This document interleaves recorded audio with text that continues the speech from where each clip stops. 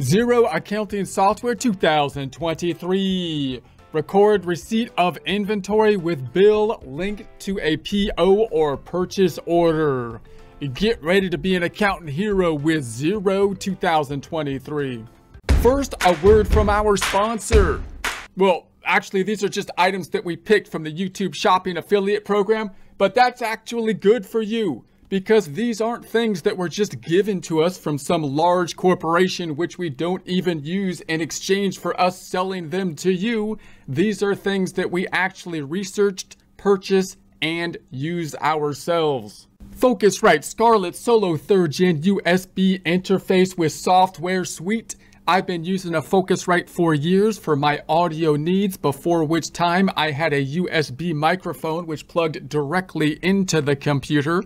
But I think you'll find, as I have found, if you want to increase the quality of your microphone, you will need an interface, and the Focusrite is the go-to interface as far as I'm concerned. I've been using this for years now. It works well, it's easy to use, it seems quite durably built.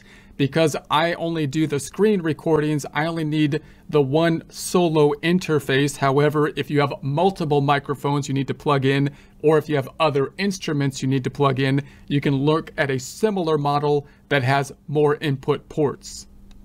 If you would like a commercial-free experience, consider subscribing to our website at accountinginstruction.com or accountinginstruction.thinkific.com, where we have many different courses. You can purchase one at a time or have a subscription model giving you access to all the courses which are well organized, have other resources like Excel files and PDF files to download, and no commercials.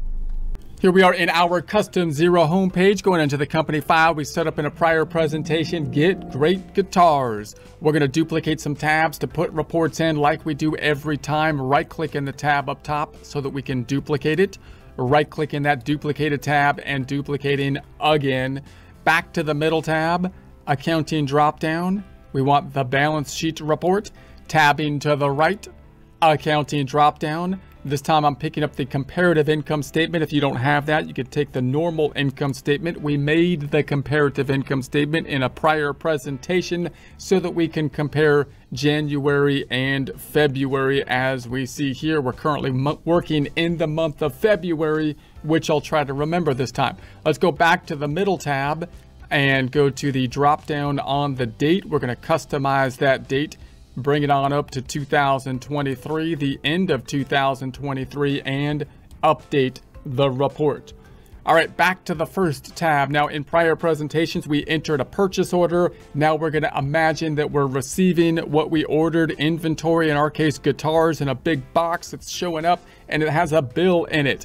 So let's just take a quick look at the flow with a flow chart here. This is a screenshot of the desktop version flow chart, but we're just using it for a normal accounting cycle flowchart, which will be similar for most accounting type processes. So we're looking up here at the vendor cycle or the purchases payments cycle, whereas at the end of the cycle, we would expect money to be going out in order to be purchasing goods and services that we're going to use to help us generate revenue in the future. In this case, we're going to be buying inventory. We started that process with a purchase order, which we said last time is a special form because the purchase order isn't actually recording anything because we didn't get the inventory. We haven't paid for the inventory, which is different than when we buy stuff on like an online platform where we have to pay for it at the point that we order it. Here, we didn't pay for it at the point that we ordered it, and therefore no transaction. Then we're going to receive the inventory. When we receive it, it's going to have a bill in it. We want to distinguish the idea of a bill in the box of inventory, the physical bill, from what a bill form is when we enter a bill form into our accounting software into Xero. The physical bill is a broader term. We could pay the physical bill with just a check, for example, a money out form, right? However, we also could enter it in the system as a bill. In the system, entering it in as a bill means that accounts payable is going to go up. That's what we're going to do this time. We're going to enter the bill into the system, increasing the accounts payable. So let's do that. Going back on over, we can track the, we can imagine we have the box of guitars, and we can say, did we order those guitars? Well, we can hit the drop down up top and say, let's look at our purchase orders here. And we can go and say, do we have any approved and open purchase orders that have not been fulfilled? We do. We have one for that new vendor. We set up Fender, the new vendor. We can also, if we see it came from Fender, go into the contacts over here, of course, and go into the contact of Fender, which is that new vendor that we set up in a prior presentation. We can go into that and see the detail thusly. But oftentimes I think the normal process would be, we're going to go into the business drop down, go into our purchase orders, tracking the purchase orders, tracking the approved purchase orders, and then when we get the bill, we could select this item, and if there were multiple items, we can select multiple items and copy them over to, most likely the next thing we're going to copy them over to is the bill. Now note that if we made this purchase as we did here for a particular customer, we can also copy from here over to an invoice as well and turn around and sell this, go into the sales side of things as well. And of course we can make another purchase order if we are ordering a similar kind of product. We're saying we like that one, we want to order another one, and so we can hit that one again. So we're going to close that note. You can also go into the actual purchase order and you'll see that option here as well. Options, copy to, and so we can copy it over that way. If we paid for it, I'm going to go back and we did not do that process, then we can select this item here and say it was billed, meaning I can just physically move it over to the bill. So if I manually entered the bill and I didn't use this to copy it over, then I can go in here and say it was billed, moving it from the approved to billed. But I'm going to go ahead and select this one and copy it to a bill. So we'll say we're going to copy it over to a bill. And then as I do that, it's going to mark the purchase order as fully billed, meaning it's going to move this over to the build tab, which was over here. And so we're going to create that and say that's what we want to do. And so now it's moved it over from approved to billed. And now if I want to take a look at the bills, I can go to the business drop down and go to bills to pay, and it moved it over here as a draft. So if I go up top, I can see my drafts up top. So if I go into my draft, there is the draft.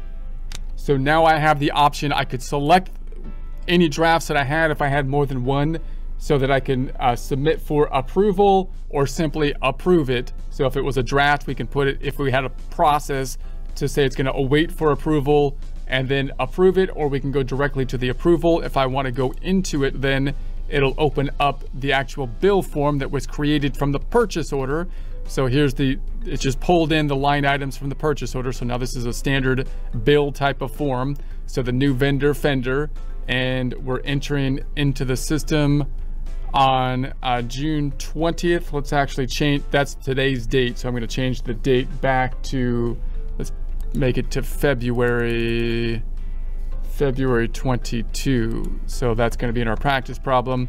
And then it pulled over the item, which was the Squire, and the billable item. So that looks good. Now this is a bill. So what's it going to do if we approve this? It's going to actually record it to the financial statements, increasing the accounts payable for the total 3,360. The other side going to inventory. The subledger for the accounts payable will reflect who we owe the money to, Fender, the new vendor, and the inventory subledger will reflect the increase in the units as well as the dollar amount of the inventory we purchased, in this case 20 Squire guitars. So we could again go to the drop down and say approve it, or we could save it over here, save as a draft, and so on. I'm going to go right to the approval and approve this.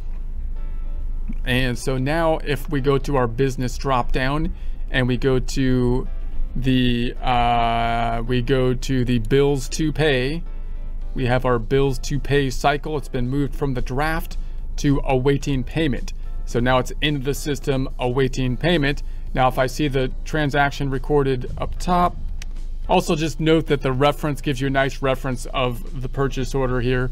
that we started to, that was populated to make the bill. So, but if I go to my balance sheet and say what happened, que pasó aquí in the balance sheet, what's happening here? We've got the accounts payable. Let's go into the accounts payable and we'll just see what happened. So here it is in the accounts payable. Now note here, I also have this transaction that was recorded in June instead of January. It should have been January 9th, not June 9th. I'm gonna try to adjust that at this point in time. So if I go into this item here and say, if I wanna edit it, notice it won't let me edit the date. So if I go into this and say, I want to edit it, it's not letting me edit the actual date. So what I'm gonna do is then remove and redo this item. So I'm gonna remove and redo.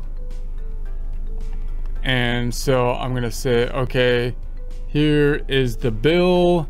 So the account transaction has been removed. You can now redo this transaction by going to reconcile by your adding payment. So now we've got the payment that's gonna be made here, and I'm gonna redo it on January 9th. January 9th would be the proper date, I believe. And paid from, we're gonna say the checking account reference number by check. I think it was 1011, I think it was. Hopefully I've got the check number. So now I'm gonna add the payment. I'll just add it back in here. The next available number was this. I still would like it to be 1011. So I'm going to change that. 1011 has been used. All right, I'm going to remove the number altogether. No check number then. So we'll save it. And I'm going to close this back out and not do a check number and then add it. Okay, hopefully that doesn't mess up the whole thing. So now let's go back into our balance sheet again. So I'm going to go into the accounting dropdown, into the balance sheet, and check it out again and see, hit the drop down, custom date 2023. Okay, update. And so then if I go into my accounts payable, I shouldn't have any dates beyond February, right? I mean, come on. It's only been 2 months. You can't be working in the future. Okay, so I think that is looking good. So hopefully that is good to go. Okay. All right, so let's go back to what we were doing here. We're going to go back to the balance sheet. And the other side, we had a bill that was increased. So we had the bill increasing there, and then the other side goes into the inventory. So we have inventory now. Let's go into the inventory and check that out. Opening it up, drilling down on the data for the inventory, and scrolling down, we have then the fender. So here's the payment that was made, and the reference of the purchase order is showing. That's nice. So that looks good. Okay. And then scrolling back up top, no impact on the income statement as of yet, because we haven't yet sold the inventory. There's going to be a subledger for inventory. Let's go to the tab to the right click on it and duplicate it, and then check out what happened to the subledger for inventory. So we'll hit the accounting drop down, reports, and I'm going to type in up top inventory list. Check out the inventory item list, which now should have gone up for the new vendor inventory items that we have been purchasing now. So we've got the units over here. This is the new one, the Squire, I think. So we've got 40 units, 10,224 on the inventory. That should tie out to what's on the balance sheet at the 10,224. Now, of course, again, if I go to the first tab now, we can see that we paid off the purchase order. So if I hit the business drop down, purchase orders are now, nothing is awaiting. It's been moved over from here to build. Now we're tracking the bills that are outstanding. So if I go bills to pay, we are now seeing that we have that one outstanding to pay and awaiting payment. We can also see that by going to the contacts drop down and take a look at what is happening in Fender. That new vendor's got a lot of action happening over there with Fender, and we can go into that, and then we can see that we had the purchase order bill approved, and that's what we have awaiting payment at this point in time. All right, let's go on over and open up a trial balance and see where we stand. So let's go to the accounting drop down, reports, and open up a trustee trial balance. We'll just type it in there to open it up if we may. Type it in trial balance, and so then we will go in and say this is going to be for custom date. Let's do a custom date 2023 trial balance, the end, and update. So this is where we stand. If your numbers tie out, that's great. If not, try changing the date. It might be a date range thing. If you tied out last time and don't this time, the things that we have changed this time was the accounts payable. We changed the accounts payable, and the inventory has changed. So if those are off, those are the things you would think might be off. If something went wrong, you can click on them, drill down on the information, and change the date range, which is often the issue when we're talking about practice problems working in the past or in the future, whatever we're doing with the practice problem, because the dates are different than real time. And we'll see you next time.